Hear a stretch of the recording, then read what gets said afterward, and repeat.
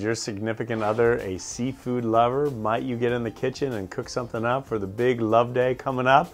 Or better yet, our next guest might just get you into the seafood craving and you might head out to a great restaurant. But whatever you do, we are thrilled to have Red Lobster's executive chef with us. Dustin joins us, and Dustin, for show and tell, what do you got for seafood? All right, so here we have lobster as an ingredient. So this is a lobster linguine pasta.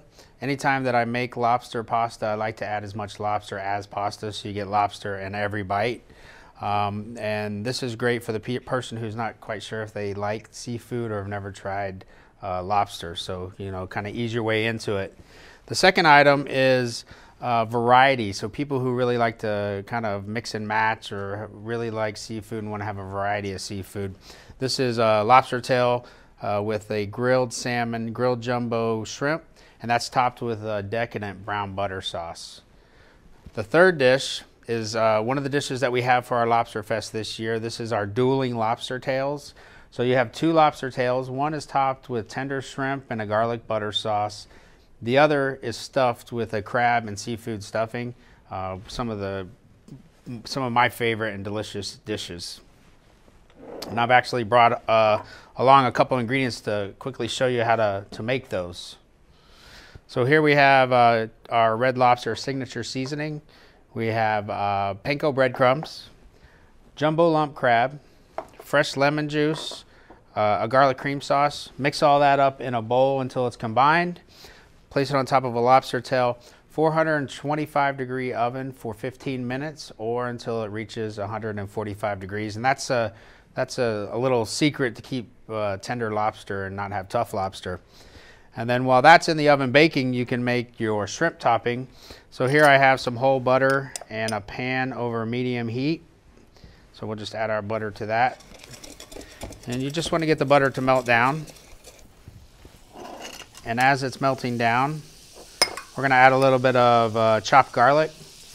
You can add as much as you want or as little as you want. It's really up to you. So we'll get that cooked up. As soon as you start smelling the aroma of the shrimp, then you know it's time to add, as soon as you start smelling the aroma of the garlic, now you know it's time to add your shrimp. So we add our shrimp, saute that up.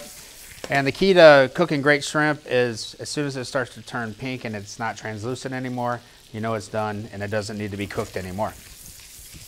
So there we go. And so here we have our shrimp topping already prepared. And we will just take that and spoon it over the top of some lobster.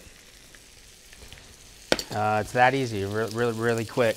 And you know, my last tip is, you know, take the pressure off of Valentine's Day. Leave the cooking to the experts. Come see us at Red Lobster. If you go to redlobster.com, look for a Red Lobster near you, and we'd love to see you.